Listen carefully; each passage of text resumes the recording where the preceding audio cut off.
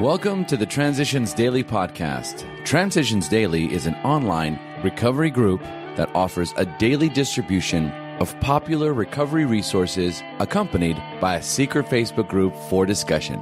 We hope you enjoy today's readings. This is Transitions Daily for June 8, read by Craig M. from Denny, Scotland. AA Thoughts for the Day. Fellowship. We are average Americans. All sections of this country and many of its occupations are represented, as well as many political, economic, social and religious backgrounds.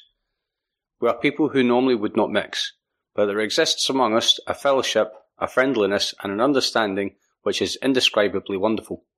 The tremendous fact for every one of us is that we have discovered a common solution. Alcoholics Anonymous, page 17. Thought to consider. The journey is the destination. Acronyms. HALT. Hungry, angry, lonely, tired. Just for today. When? Step 1. We admitted we were powerless over alcohol, that our lives had become unmanageable. Alcoholics who still had their health, their families, their jobs, and even 2 cars in the garage began to recognise their alcoholism. They were spared the last 10 or 15 years of literal hell the rest of us had gone through. Since step 1 requires an admission that our lives had become unmanageable, how could people such as these take this step? It was obviously necessary to raise the bottom the rest of us had hit to the point where it would hit them. By going back in our own drinking histories, we could show that years before we realised it, we were out of control, that our drinking even then was no mere habit, that it was indeed the beginning of a fatal progression. 12 Steps and 12 Traditions, page 23.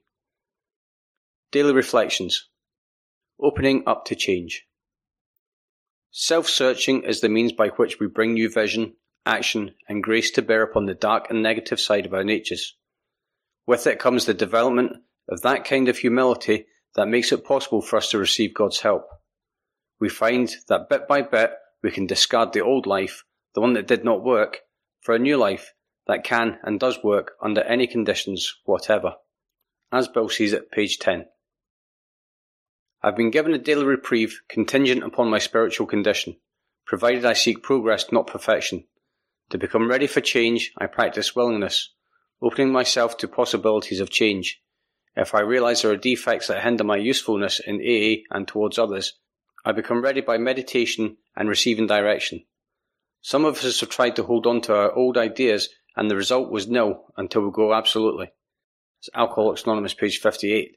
To let go and let God, I need only surrender my old ways to Him. I no longer fight, nor do I try to control, but simply believe that, with God's help, I am changed, and affirming this belief makes me ready. I empty myself to be full of awareness, light and love, and I am ready to face each day with hope. As Bill sees it. Between the extremes. The real question is whether we can learn anything from our experiences upon which we may grow and help others to grow in the likeness and image of God. We know that if we rebel against doing that which is reasonably possible for us, then we will be penalised. And we will be equally penalised if we presume in ourselves a perfection that simply is not there. Apparently the course of relative humility and progress will have to lie somewhere between these extremes. In our slow progress away from rebellion, true perfection is doubtless several millennia away. From a letter in 1959. Big Book quote. We have seen the truth demonstrated again and again. Once an alcoholic, always an alcoholic. Commencing to drink after a period of sobriety, where in short time as bad as ever. So Alcoholics Anonymous for more about alcoholism, page 33. 24 hours a day.